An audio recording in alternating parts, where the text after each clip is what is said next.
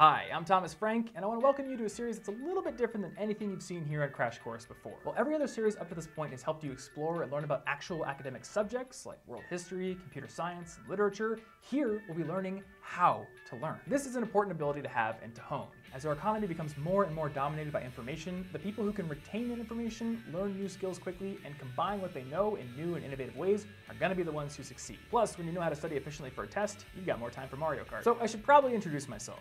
My name is Thomas Frank, and I'm the founder of CollegeInfoGeek.com. I'm also the author of a book called 10 Steps to Earning Awesome Grades, and I'm the creator of a YouTube channel that's all about becoming a more effective student. I also have a podcast where I get together with my best friend Martin, and we discuss many of these topics in even more depth. For the past 7 years, I've spent a huge amount of time writing and researching all about how we as humans can improve our ability to learn and become more productive. I've interviewed college professors, authors, sleep doctors, neuroscientists, and other experts, and along the way, I've picked up a few tips that go beyond the basics that you might have already been taught. So over the course of the next 10 episodes, I'll be sharing what I've learned. Among other things, we'll be digging into how to effectively take notes, tackle reading assignments, write papers, and, of course, study for tests. We'll explore how your memory works and look at study strategies that take advantage of its limitations rather than working against them. We'll also cover productivity skills like planning, beating procrastination, and improving your concentration, skills that'll serve you both in your life as a student and wherever you decide to go afterwards. And that's really the thing with study skills. As I've discovered since graduating college with an information systems degree a few years ago, and as you'll inevitably discover as well, the skills that enable you to ace your tests and keep all of your assignments organized will transfer to your career and help you succeed there as well. Welcome to Crash Course Study Skills. I'll see you next week.